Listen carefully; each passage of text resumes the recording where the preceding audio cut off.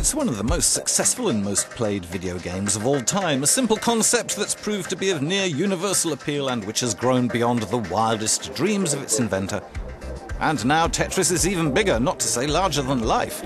Fans can now play the game on a 15-story building at the University of Kiel campus in northern Germany. What we've done is we have this high-rise building with 392 windows. We put a light in each of the windows, and they're all connected over a network and the internet to a computer that controls each light, making a 1700-inch display.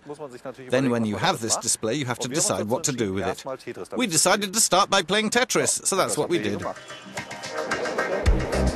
The LED panels are each 70 centimeters long. Each contains 144 LED lights, meaning that a total of 56,448 LED lights are used in the installation. According to the university, the games use 56.5 kilowatt hours if played for 4 hours per night, at a grand total of 11.25 euros. The total budget for the project, called Project Lighthouse, was 30,000 euros, funded entirely by donations. Why did I do it? Well, mostly for fun.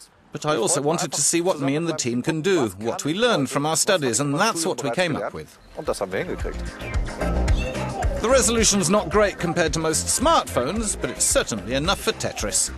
2 other games have been added, Snake and Pong, and the students are working on adding more. At the moment, Lutz and his team just turn the game on for special occasions.